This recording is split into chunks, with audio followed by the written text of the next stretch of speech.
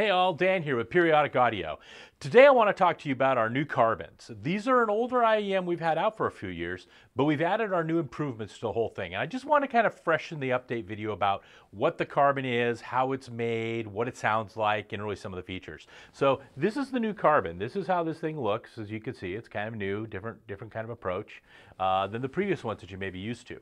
That's what it is. For those who are already fans of carbon, don't worry, we haven't changed the sonics. We're still using the same transducer in here. It's a 10mm dynamic transducer. We designed and built it in-house ourselves. It uses a true lab-grown diamond plate on our own proprietary substrate that provides a suspension. That is what we do. We build it internally. It's got an N48H magnet, all these great things.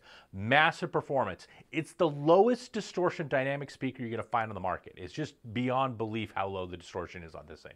Carbon is a great material. You've heard of graphene, you've heard of all these things, carbon fiber and all that stuff.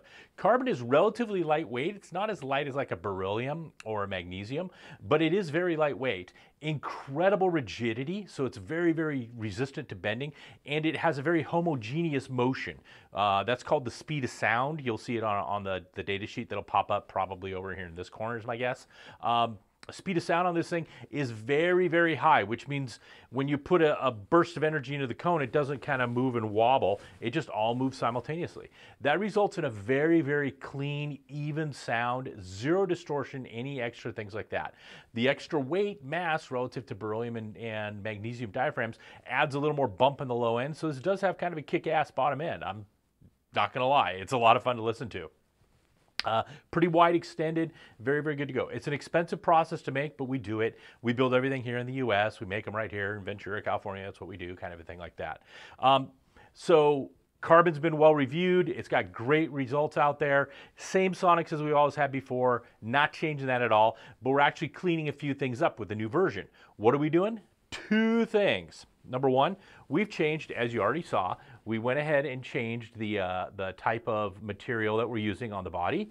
This is a new design of the body. We did two things. There's a new plastic being used here. It's called Tritan. It comes from a company called Eastman Chemicals. We worked with Eastman Chemicals for 3 years to evaluate hundreds of different copolymers for acoustical properties, how well they behave, what do they do when they are energized with acoustic energy.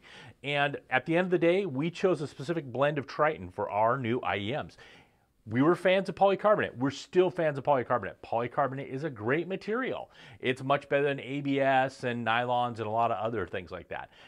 But Tritan's just a step better. The internal energy storage is lower, which means when energy goes into it, it just dissipates the energy internally instead of reflecting it back out and creating kind of a smearing sound. So it's a much deader cabinet you can think of. This is like the difference between when you go up to a speaker cabinet, you go knock and it goes bang, bang, bang versus boom, boom, boom. It really cleans things up.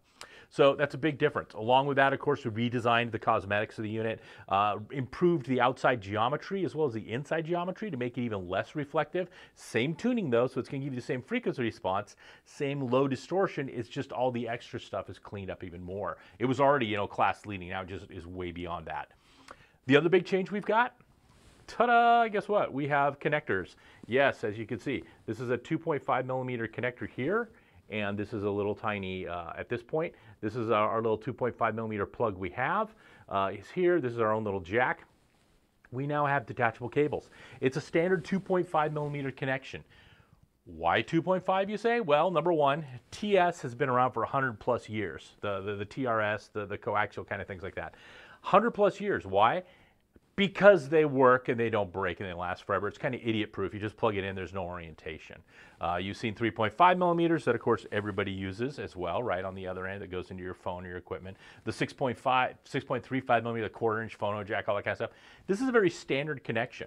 A lot of headphones, bigger over-ear headphones, use these actually. A lot of the Sennheisers, AKGs, a lot of other high-end brands have used 2.5mm jacks on each side because they're very easy and reliable.